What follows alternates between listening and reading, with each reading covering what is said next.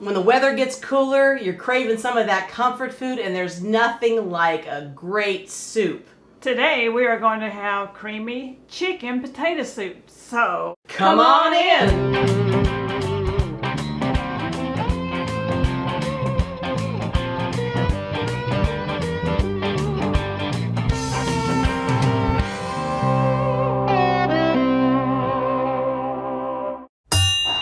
Hi everyone, thanks for joining us here at Cooking with Shotgun Red, and I'm Sheila. I'm Jennifer. And we have got a recipe today that you are going to love, and it's all in one pot, and it's some comfort food. Comfort food. When it starts getting colder, you want a big pot of comfort. This is the recipe for you. And we've got all of our stuff ready to go. We're going to take you back to the stove and show you how it's done.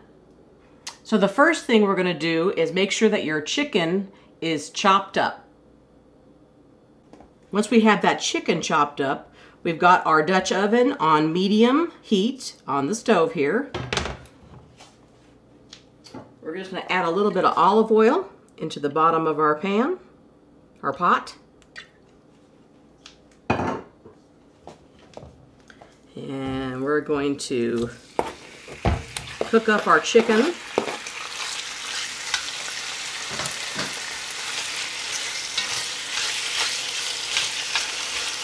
Today we're using a 7.5 quart Dutch oven. Which means it's got lots of room for all that good stuff. All those carrots, all those potatoes. Yes, we're gonna season up our meat a little bit. A little salt and pepper.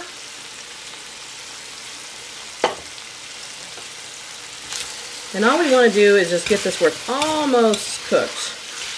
Just about. It won't take very long. In fact, I'll put that lid on and it'll even cook quicker. Steve loved to cook in his Dutch oven. He did. Yeah, he liked the Dutch oven. That's what this is. Yeah. And you can use it on the stove, you can use it in the oven. That's the beautiful thing about the Dutch oven. You can transfer that anywhere. We're going to turn that down just a little bit to medium-low. And we're going to take a slotted spoon and remove that chicken and leaving the drippings in the pot. Remember, this is going to continue to cook once we put it in with the rest of the soup again. So, all right, we're going to set that aside. I'm going to add a little bit more oil, olive oil, to the pan, the pot. Why do I keep calling this a pan? Sheila, I'm losing my mind. You've been around me too long. And then we're going to put about 2 tablespoons of butter. You left a piece of chicken in there, Jen. I know, that's for flavor. Why not? That's going to cause everybody to have anxiety. I don't care. It's okay. We'll let them have anxiety right there with us. We'll be all right. I could get it out of there, but yeah, why not? Now that we got the butter melted, we're going to add our carrots that we have chopped up earlier. Our celery. And our onion. 1 medium onion. So we've got 6 carrots sliced and chopped. And we've got 3 celery sticks and 1 medium onion. And we're just going to saute this up a little bit. So we're going to let this cook a little bit, maybe about 5 minutes until it's tender. We'll see. We'll check it. We're going to cover it. That's the beauty of this oven too. Just cover it up. Cover it up and let it cook. All right. Look at this, Sheila. That looks great. she's over in the recliner. That is really good. I'm telling on her. I don't care. It still looks really good. I can see it from here. I know. It's making me laugh though. She's like, it's great. You're doing a great job, Jen. Well, Jimmy wanted me to try out some of this other stuff. I know. He's like sharing snacks over there. She's all preoccupied with that. Heck with the cooking. And I'm gonna go over here and try out Jimmy's snacks. Oh my gosh, you're funny. Then we're gonna take about a tablespoon of minced garlic, and I'm just gonna use the rest of this. So we're gonna add about 5 tablespoons of butter. I'm going to melt that in there. And as soon as that's melted, we're going to add equally 5 tablespoons of all-purpose flour. And stir that together. We're going to cook that flour a little bit. This is going to help thicken our soup up. So we're going to cook this for about 2 minutes. Or Jennifer is. Sheila's going to take a nap. Taking a nap. Oh my goodness, I'm tired. You stir on. I'm going to pour our chicken broth in here. So we got about 4 cups of chicken broth. I'm going to pour, and I need you to stir that around in there, which is basically 1 box of chicken broth. And then we're going to add our, I got half of a half and milk mixed, 3½ cups. We're going to stir that in.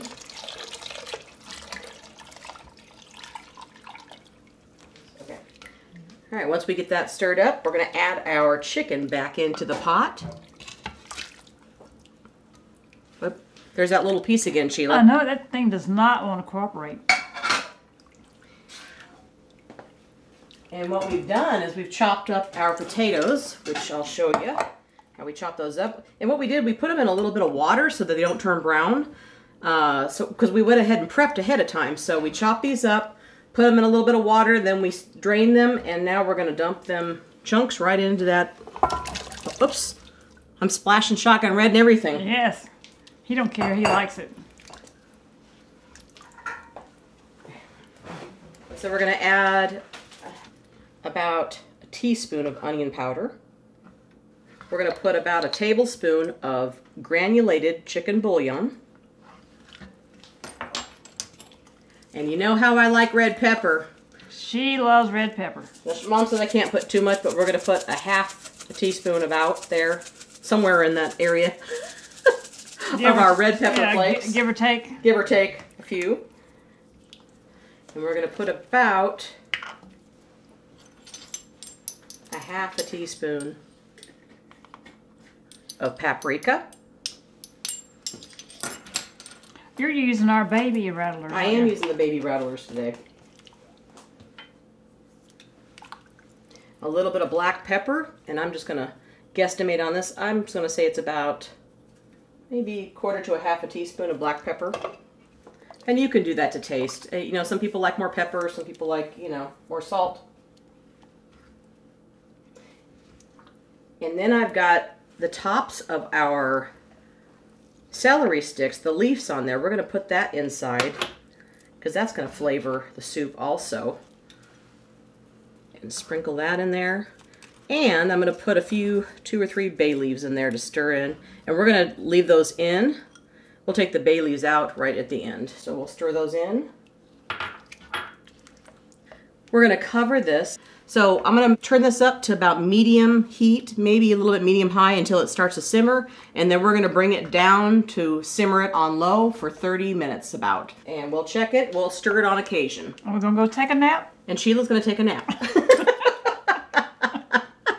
You know, as it starts to get cold, she starts to get sleepy like a bear. You know, she's ready for hibernation mode. This looks so good. We had this covered and it was simmering for about like 30 minutes. It was, and we stirred it on occasion. We kept it covered, but you know, you want to make sure that it doesn't stick to the bottom.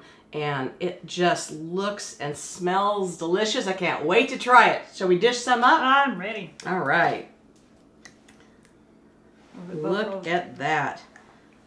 Yummy. So we got some just mixed cheese. This is just like Gruyere and cheddar kind of mix. Right. And we're just going to put a little bit. That's going to... You know how much we like cheese. I know. We love cheese. We love cheese. We got to garnish with cheese. And we even got a little bit of parsley. So we'll sprinkle a little parsley on there. And we've got a little salt and pepper. So if you want a little salt, you can put a little salt and a little pepper. This looks so good. I think we should try some. I do too. Let's Thanks for serving me. You're welcome. Thanks for dishing it up, Sheila. Mmm. Lots of flavor. Lots of flavor. Wow. This would really be good for the fall. Can't you imagine just having your big sweatshirt and joggers on and then having a big bowl of this? Yeah, sweats on the couch and in front of a fireplace eating this. This is delicious. You guys are going to enjoy this. You got to try this wonderful soup. comfort food. Get you some big old French bread or some kind of rolls to go with this, cornbread or anything, and oh, it'll be so good. And so dip it in it. As they say in the South, sop it in it. Sop it in there. That's right. Soak that soup up with some bread, and you're gonna like it. Well, as Steve would say, is this the best creamy chicken potato soup? If it ain't, it ought to be. Thanks again for watching and liking and sharing. And subscribing. Don't forget to follow us on Facebook, Twitter, Instagram. All of our social media links are right below. And visit shotgunred.com. Right. We've got dolls, DVDs, cups, coffee mugs, t-shirts. And you can get all that visiting shotgunred.com. And the recipe's right below this video. Thanks again for watching. We really appreciate y'all. And let's eat. Right. Have a great day. You ready to eat? I'm ready. One more time. Cheers. Look at this. Good. Well, that's Shishi and Jen, them two girls having too much fun. We hope you enjoy this recipe, and we really hope you subscribe to our channel. That's easy. Little Shotgun Red's face will pop up over here in a little bit. When you click on it, it'll say subscribe, then you're subscribed. Next to it will be a little notification bell. If you click that little bell, then YouTube will send you every single one of our recipes or a notification that we posted one as soon as it comes out. See you next time right here on Cooking with Shotgun Red. Is this the best? If it ain't, it ought to be.